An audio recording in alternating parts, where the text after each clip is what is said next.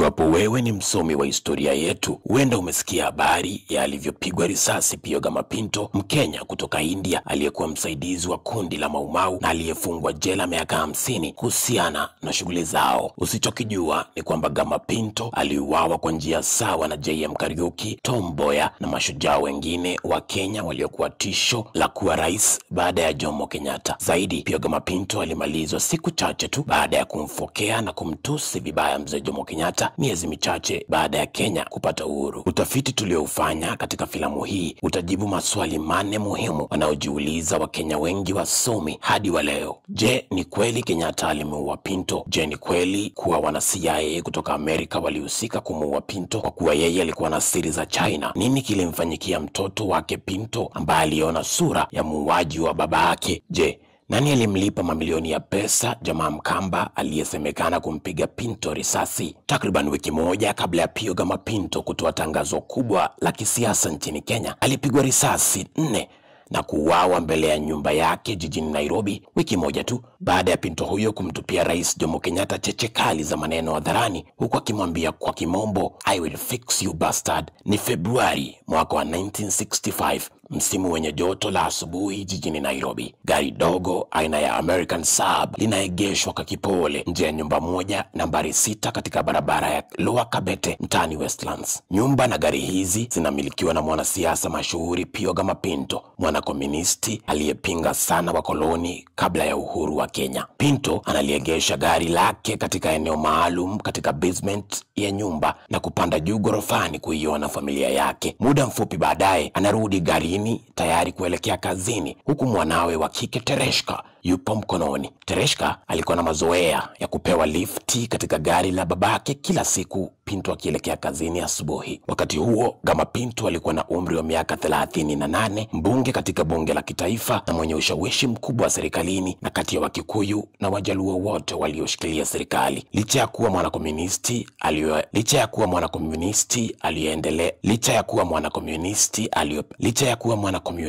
aliyependelea Wachina na Warasha, alikuwa na marafiki wengi wa Kikuyu, Wajaluo na Wakamba katika serikali, kwani alikuwa amewasaidia wana MauMau kama Didan Kimathi na wengine kwa pesa na silaha wakati wa mbeberu. Gama Pinto alikuwa amehamia Kenya kutoka mtaa wa Goa nchini India mwaka wa 1949 na alichukia sana mfumo wa kibepari wa capitalism waliopendelea wazungu na uliopendelewa na Jomo Kenyatta na Tom Mboya wakati huo. Yeye na Jaramogi Oginga Odinga walipewa pesa za serikali za China na Russia au Soviet Union kuendesha siasa zao, japokuwa kisirisiri. Sasa zimekatika dakika 15 baada ya saa 3 na mlango wa basement yake Pinto unafunguka na anaanza kulitoa gari lake aende kazini, huku Tereshka akiwa kiti cha nyuma. Ilikuwa kawaida yao wakifika barabarani inayoenda mjini, Tereshka atashuka na kurudi kwa nyumba pamoja na kijakazi wa Kiafrika, huku baba yake akipiga gari moto hadi kazini. Mkewe Emma alikuwa yupo kazini tayari, lakini leo hii mambo yatabadilika na kuchukua mkondo wa kusikitisha. Wakati huo mawazo ya Pinto yalikuwa yanaonekana kuwa mbali, kwani mmoja wa marafiki zake kutoka Marekani, bwana Malcolm X, alikuwa amepigwa risasi na kuuawa wiki moja tu kabla ya siku hii ya Februari 25. Pinto na Malcolm X walikubaliana kwa mambo mengi, haswa kuwa mfumo wa kapitalisti haufai kabisa barani Afrika au India. Ghafla bin vu, mwanaume mweusi mwenye kimo cha wastani akatokea kichochoroni kando na gari lake Gama Pinto. Akalikaribia gari hilo pole pole na kubisha dirishani akimwashiria Pinto ashushe kioo. Wakati huo kijakazi wa Pinto akawa anatoka kwa nyumba akifuata kumchukua Tereshka arudi naye pindi tu safari inapoisha. Kama kawaida, mwanamke huyu kijakazi ndiye aliyesimulia kwa wanahabari na polisi matukio yote ya baadaye. Punde si punde mulio wa risasi ukasikika na tena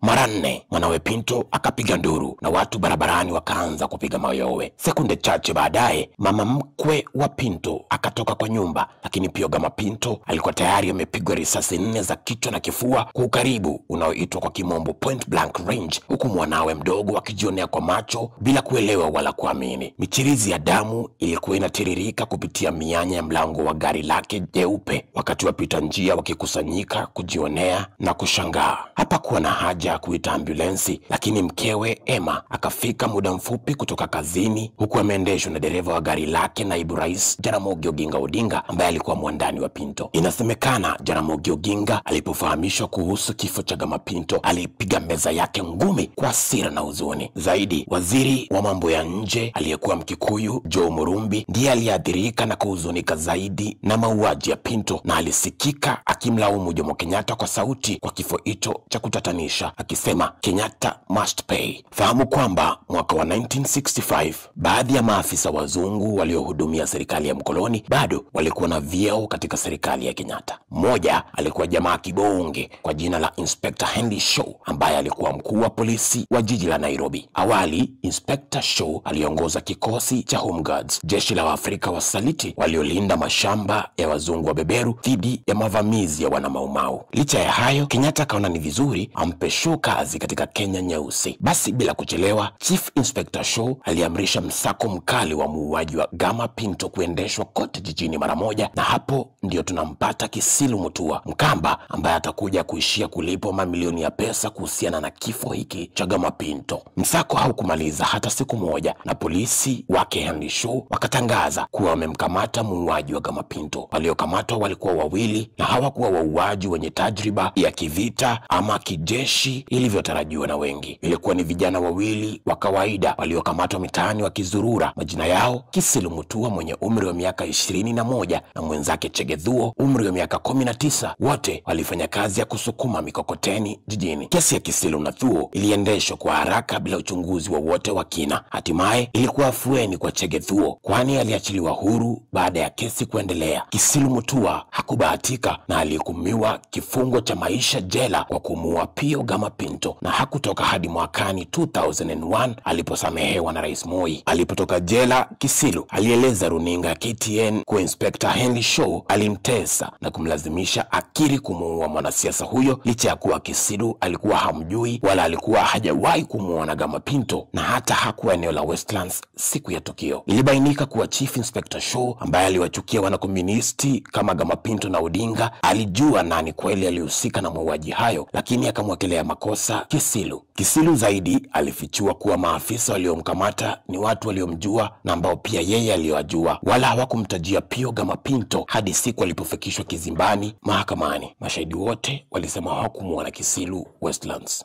Zaidi, rekodi za mahakamani kutoka wakati huo zinaonyesha jaji aliwapa polisi siku zaidi ili watengeneze kesi yao thabiti dhidi yake. Je, Rais Jomo Kenyatta anahusika vipi katika kesi hii? Wiki moja kabla uawe, Gama Pinto alikuwa ametupiana cheche za maneno na Rais Kenyatta hadharani, kama tulivyotaja, kisa kilichoshuhudiwa na wakili wa Kenyatta Bwana Fitz de Souza. Fitz, ambaye alikuwa Mhindi, rafiki wa Pinto na mwajiriwa wa Rais Kenyatta, aliandika katika kitabu chake kuwa Gama Pinto alimuita Kenyatta a bastard na kumtisha kwa kusema kuwa you are broken and I will fix you. Kitabu hicho kinasimulia kuwa Fitz alimshika Pinto na kumuondoa kabla hajaendelea kumtusi zaidi Rais Kenyatta, huku akimuonya dhidi ya matamshi hatari kama hayo yaliyoelekezwa kwa baba wa taifa. Wengi wanaamini kuwa ghadhabu zake hizo zilimponza Gama Pinto, kwani hapakuwahi tena ama hata kabla kutokea Mkenya aliyedhubutu kumtusi Kenyatta usoni mwake. Mzozo huo ulipotokea, Gama Pinto alikuwa anaenda kumpasha Kenyatta kuwa alitaka kujiuzulu kama mbunge maalum wa Westlands na kuacha kazi yake ya wanahabari. Mpango wake ulikuwa kuenda kusini mwa Tanzania kuwasaidia waasi waliopigana kutafuta uhuru kama alivyosaidia MauMau, lakini Kenyatta akakataa mpango huo abadan katan. Wakati huo serikali mpya ya Kenyatta ilikuwa imegawanywa kati ya wanasiasa waliopendelea Amerika, Uingereza na mfumo wa capitalism wakiongozwa na Kenyatta na Tom Mboya, na wale waliopendelea ukomunisti wa China na Soviet Union ama Russia wakiongozwa na Pinto na naibu rais wakati huo Jaramogi Oginga Odinga. Kutokana na hali hii, wapo walioamini kuwa majasusi maalum wa Marekani wanaojulikana kama Central Intelligence Agency CIA walimuua Gama Pinto, kwani hela zote zilizotoka China na Russia kuwafadhili wanakomunisti nchini Kenya zilitumwa kupitia Gama Pinto. Miaka miwili baada ya Gama Pinto kuuawa, Kenyatta alipiga marufuku shughuli zote za China na Soviet Union nchini Kenya na kukosana vibaya na Jaramogi Oginga. Kisilu Mutua, mwanaume aliyefungwa miaka 36 kwa kuua Gama Pinto, alilipwa milioni 2 na serikali ya Kenya kwa kuharibiwa maisha yake na Henry Shaw. Familia yake Gama Pinto ilihamia nchini Canada kwa msaada wa waziri Jomo.